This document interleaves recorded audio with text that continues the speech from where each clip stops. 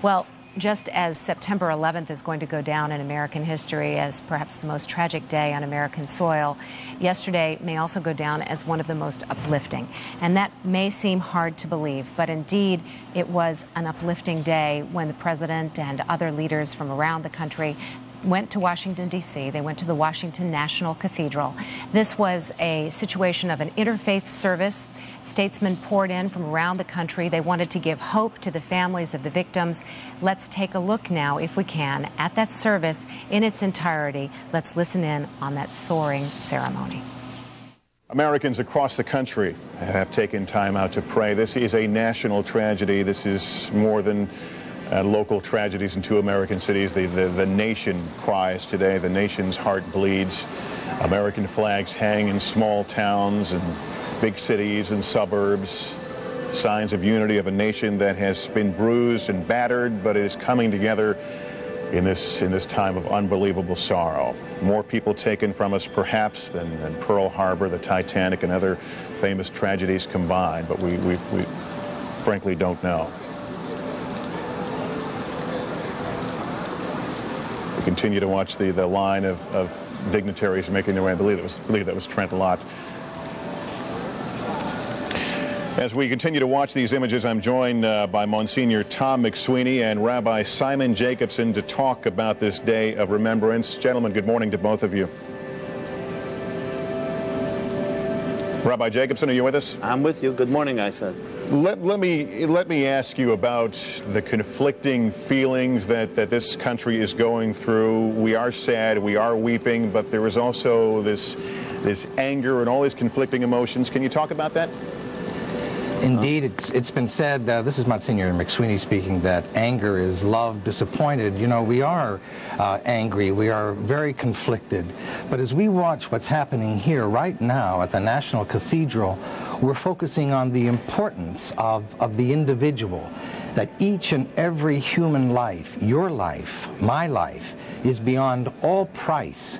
And that is what we draw our strength from, not from the anger. We draw our strength from the truth that God knows each and every one of us by our name. He knows us by our heart. God did not will this evil, but He counts on each one of us as individuals to draw strength from our love for one another, to minister to one another as the important, priceless individuals that we are. Rabbi Jacobson, we are a country that believes we have such a strong moral fiber, a country that we believe stands for justice, and we simply can't rationalize this anger, this hatred that has been aimed toward our country. How do we begin to rationalize that? Maybe we shouldn't rationalize it. You know, it's a tribute to our nation that we cannot face such evil in the eye, because we are in a way naive and have never encountered such evil. You know, people cannot identify with something that they themselves cannot perpetrate. There is no American in this nation that would ever do anything to anyone of this magnitude. So we cannot fathom how others can do that. And we should embrace that inability to fathom it, because it's a tribute to our goodness. It's a tribute to what this nation is made of. So I don't think we necessarily have to rationalize or in any way justify this. What we need to do is channel our anger, channel our outrage, channel our sheer frustration into strengthening what we stand for, empowering ourselves, facing that evil and confronting and battling with it, but most importantly, embracing like never before the greatness and the goodness of what it means to be a human spirit and what this nation stands for. We saw Secretary of State Colin Powell. There's Fed Chairman Alan Greenspan among the many dignitaries who have filed into this church. Let me ask both of you gentlemen, we often get the advice when we are struck or hurt or in anger. There's the advice to step in a corner, take a deep breath, and then make your decisions. Are we a country with bloodlust right now? Or are we ready to strike out? And is that our frame of mind proper at this point? I'll say this. It reminds me of a prayer that we as Jews are about to say Rosh Hashanah, which is coming this Monday night. It's a prayer that really captures this in the most uncanny way. It says, today the world trembles, today the world is born. I think anger at evil is appropriate. does not mean we have to succumb or become part of the evil, but we maintain our dignity even though we confront our enemies.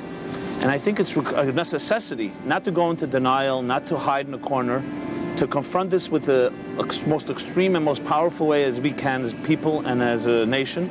But at the same time, we maintain the dignity because we realize that we are trembling here in the face of God. We have been humbled. And as one of the survivors of a previous terrorist attack once said, that you don't appreciate faith until you have nothing except faith.